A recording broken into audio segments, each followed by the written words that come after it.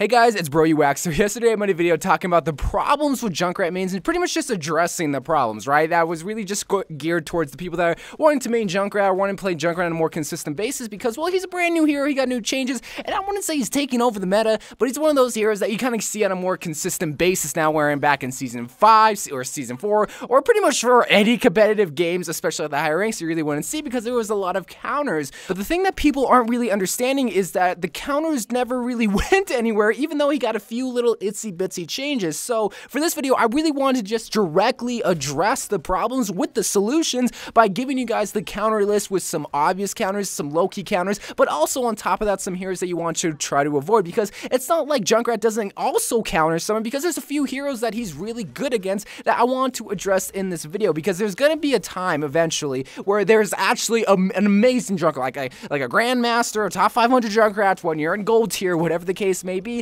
and you're not going to know how to deal with him, because I can't tell you how many games I've been in where there was like a God Sombra or a God Junkrat or a God May or something, and we're just sitting there, it's like, I don't know what to do. What do we do? How do we counter this? So that's what this video is supposed to do, is supposed to shine light on obviously the obvious counters to the hero, because, well, it's not like they went anywhere, but also some low-key counters, because you might not be able to play some of these heroes, but you might be better with maybe some of the low-key counters. Maybe someone already on your team is already playing the obvious counter, so now if you pick this hero, now you're just doubling your chances of being able to counter this Junkrat. But also, what you should watch this video for too, if you are a Junkrat main, the problems that are gonna come from this video, from people watching this. So some people are gonna hate me for making this list of like the counters for Junkrats, but the thing is, these counters were around since Season freaking 1, so I don't know why you're crying at me saying, oh man, now I'm not gonna be able. You're still gonna be able to. Now you just have to play smart and get ready to switch. So let's get ready with this video. There's a lot to talk about and a lot of details I need to go into. So first, let me explain Junkrat as a hero and really set up a scenario of where he kind of excels at, because if I just set up how Junkrat is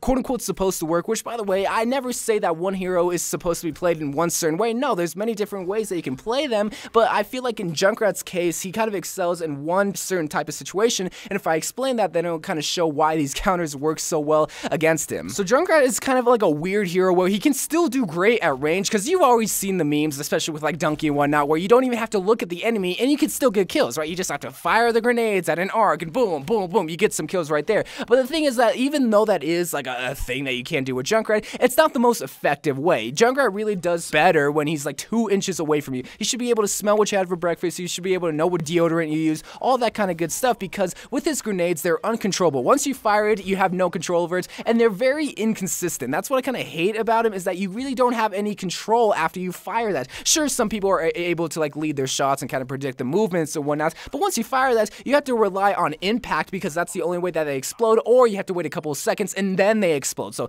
really the first statement was kind of incorrect. So really what I'm trying to say here is that a Junkrat is supposed to be played very up close to people, right? Because that's where the grenades have a better chance of meeting. But also on top of that is his concussion mine. So this is something that you don't have to be very up close, but again, he just excels if you're 2 inches away, because he has more control of where you're going to be moving and also when he's going to be able to detonate it. Because if he's just kind of throwing C4, praying to Jeff Kaplan saying, oh please let me be able to get the C4 kill, he doesn't have control of the situation. This really isn't supposed to be a tip video of how to play Junkrat, but this is kind of setting up of where counters are going to be at. So a smart Junkrat is going to be very up close, where he's going to be able to have more control over his damage and being able to secure kills. So that little spiel that I had about Junkrat sets up the scenario for some obvious counters to him, which is going to be ranged heroes, because range is usually going to beat him. Usually, that's the key word, because yes, you can still kill a lot of heroes if you're 50 feet away, even though it's pretty unlikely. But the thing is, range is usually going to be Junkrat, so the first obvious counter is going to be Pharah. I always say this whenever I'm talking about Junkrat, Pharah is going to beat him, not only because you have range, but also because you're in the sky. Junkrat did not pass basic physics. He doesn't understand how arcing works. He doesn't understand how gravity works or anything like that. So if you're high in the sky and also far away and you're shooting down rockets, granted, you don't have as much control over them as, say, a hit scan hero, but at least now you're at a sky and you're a much better advantage than if you replace someone who's up close and personal. So Pharah is an obvious, pretty much go-to counter, especially if they don't have a Soldier 76 or a McCree or a Zenyatta on the other team. So really look at the scenario, look at the enemy team, see what counters you also, and then make that switch. And this is also for if the Junkrat's kind of carrying the enemy team and really doing a lot of damage. But the next obvious counter counter kind of goes against all that I've said when it comes to range, because Zarya is another obvious counter that is so great, and the reason why not a lot of pros play Junkrat is because, well, remember how I said Junkrat's grenades aren't controllable? Like, it's an obvious thing, but that's the reason why Zarya is so great. She sees like 3 grenades, she self-bubbles, boom, absorbs all that damage, tells, hey, soldier, can you run into the grenades? I'm gonna bubble you so I can get charged. So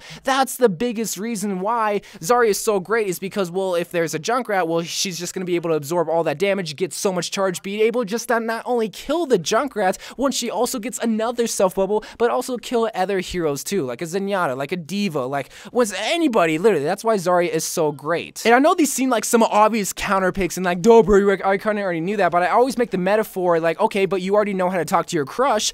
Do you know how to do that when it comes down to it? Do you know how to act like yourself? No, you don't need to do it, but this is a reminder to show you why these heroes are so great and why they're like obvious counters, because, well, they're at range or they can absorb all the uncontrollable damage that Junkrat brings to them. So the next heroes are going to be the low-key counters. The reason why I call them low-key is because they're not going to directly counter the Junkrat per se, more or less they're just going to help the main counters. And what I mean by the main counters, it doesn't mean that Pharah and Zarya are the only main counters. No, if you know how to play another hero, go ahead by all means, but for the main audience that I'm kind of directing this video towards, Pharah and Zarya are going to be your main counters. But for the low-key counters, maybe you don't know how to play Zarya and Pharah, or maybe someone already is on your team playing those 2 heroes, or more maybe both of those heroes, then these are the heroes that you want you to go to, because maybe you also excel these heroes. So the first hero is going to be Diva. There's a lot of reasons why, and remember how I said she's not going to be directly countering or killing him, even though she still can, and more or less just helping them, because one, you have the defense matrix. I am aware that the changes are coming pretty soon where she only has 2 seconds. Nonetheless, though, you still have that defense matrix to kind of absorb the uncontrollable grenades, and also you have 600 HP. Okay, so it's 400 HP, 200 armor for all you nerds out there, but you get what I'm trying to say. He's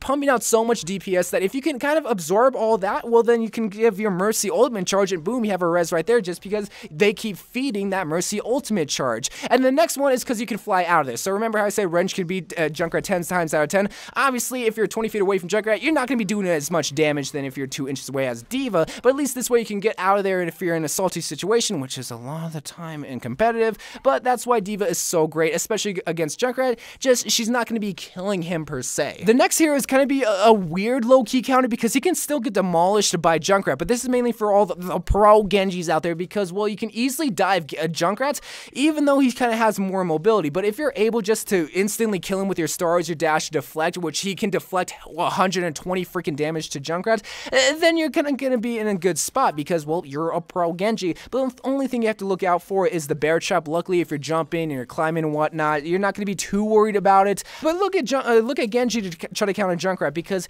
he might not be the greatest counter, because he still has some weaknesses against them, but he's not the worst. And the last low-key counter, which can even still be a main counter in my opinion, which is going to be Soldier Sinewy 6. So if you're great with your hit scans, and if you're great at range, which you should be, especially with Soldier and especially against Junkrat, because remember, usually range is going to beat Junkrat, then you have really no problem, because, well, even though he still has high mobility, he's not a fast hero, so you shouldn't really have too much problem killing Junkrat, especially if you get on high buildings like King's Row or Temple or whatever the case may be. Look down on Junkrat, boom, boom, boom, kill him right there. It's, again, it can still be a main counter, but I'm kind of listing him as a low-key counter because he still has the high mobility factor, just a very slow hero when it comes to Junkrat. So I talked about the counters for Junkrat. Now let me talk about the heroes to avoid, which so many people can argue, oh, you shouldn't play this hero and whatnot. You can really look at any hero and say, oh, you shouldn't play this hero against Junkrat because of this, and that. But really, when it comes down to it, a hero like Reaper, even though he's not the worst hero to play against him, really when it comes down to it is that you both have to be very up close. Remember how I said Junkrat is going to excel when you're very up close? Yes, you still excel at Reaper, but this is a type of situation where if you have a god like Junkrat and you're trying to counter him, why are you going to switch to Reaper? There are much better counters than Reaper, especially if you have to be very up close, because if they're just going to spam a grenade and then spam another grenade and then a C4 or concussion mine, I always call it a C4, then you're going to die right there. And plus also his passive ability where he drops those mines, all 5 of them, you're already up close. If you're down like to 10 HP and you die by those, that counter is kind of useless. So that's one kind of hero you want to avoid, because there's just other better counters. But also another hero which is kind of in a weird spot similar to Genji is going to be Tracer. You might think, oh, well, Tracer is a great hero because she's so fast, you know, shoot him in the head. But the thing is, if she gets caught in the bear trap, which you would be so surprised how many times a Tracer gets caught in the bear trap. First of all, she takes damage from that, and also just one simple grenade to the body, boom, she's dead because she has 150 50 HP. So be very careful. If you're a pro tracer, be very, very careful. Be aware of your surroundings, mainly for the bear trap, and you should be good to go. And that was just a rundown of a few heroes that you can try to use when going against a Junkrat, because I guarantee you're going to run into a game where a Junkrat is totally carrying the enemy team, and you don't know what to do. Hopefully I shone light on a few heroes. I don't want to look at every single hero, because